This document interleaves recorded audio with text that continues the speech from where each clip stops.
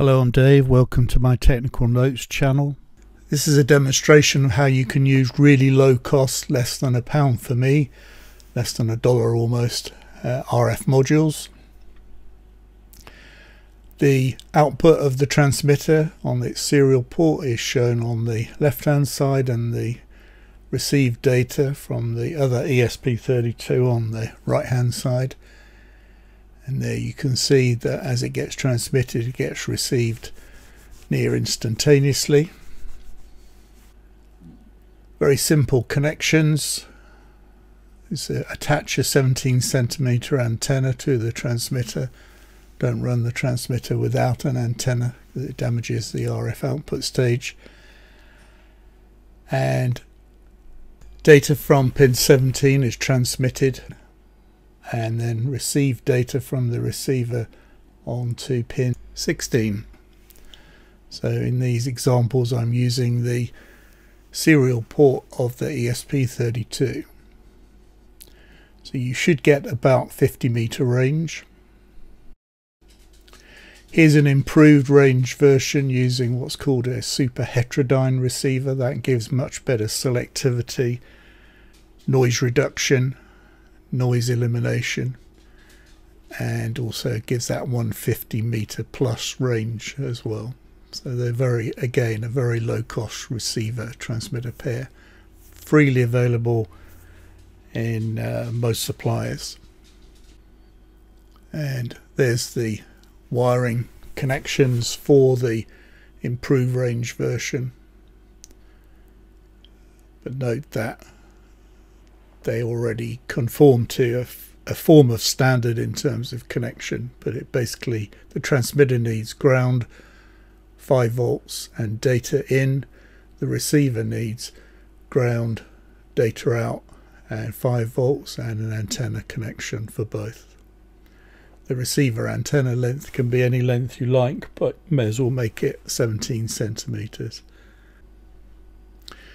There's the sketch for the transmitter. Import the hardware serial library, set up an instance of a hardware serial port, virtual port, set up the speed to be 2400 baud, serial 8-bit no parity on pins 16 and 17. The first pin is the receiver, the second pin declaration is the transmitter.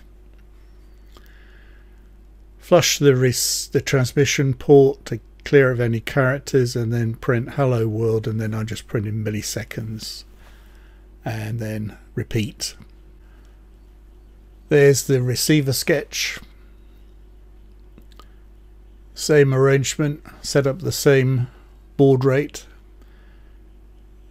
receive the characters, print the received characters. It couldn't be simpler than that. And there are the connections for the two different types of receiver. In terms of the link speed, don't be put off by low baud rates, 1200 baud, 2400 baud, because it doesn't take very long. So in this example I've said, well, how long is it going to take to transmit a typical sensor data?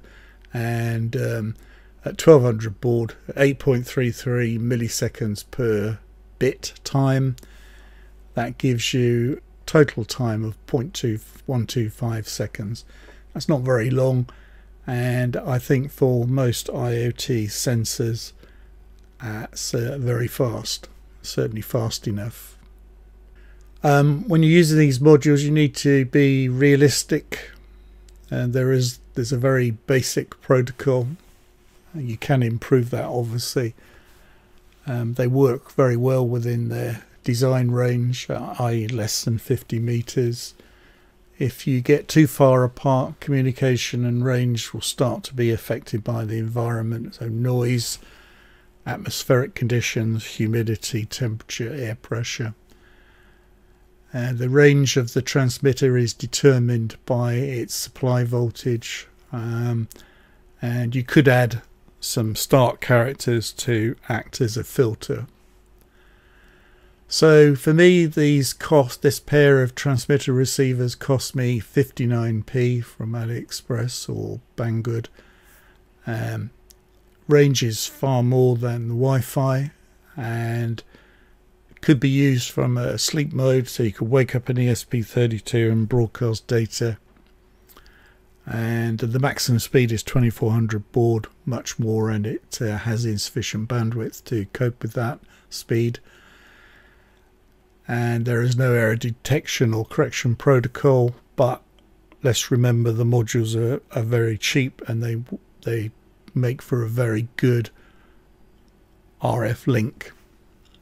Hope you have found this useful and enjoy the examples. I hope you found this technical note interesting and useful.